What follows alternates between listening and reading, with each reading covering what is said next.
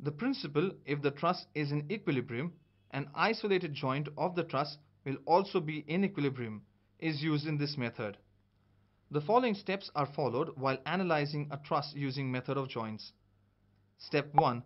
We will first apply conditions of equilibrium to the entire truss to calculate reactions at all the supports. Step 2. Select a joint from the truss which only has two members with unknown forces.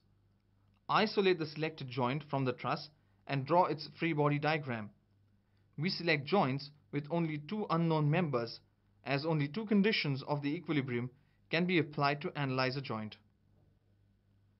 Step 3. Assume that the members carry only tensile forces.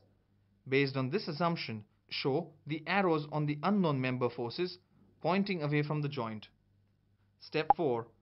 The forces at the joint form a concurrent force system to which we can only apply two conditions of equilibrium.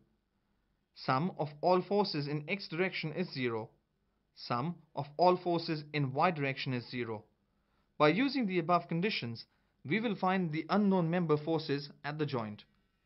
If any value calculated is found to be negative, it implies that the assumption was incorrect and that the particular member carries compressive force and not tensile force.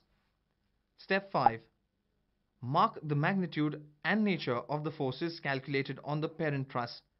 Then, select and isolate another joint having only two members with unknown forces. Kindly note that we will repeat steps 2 to 5, solving joint after joint in this process in order to find forces in all members of the truss. Step 6.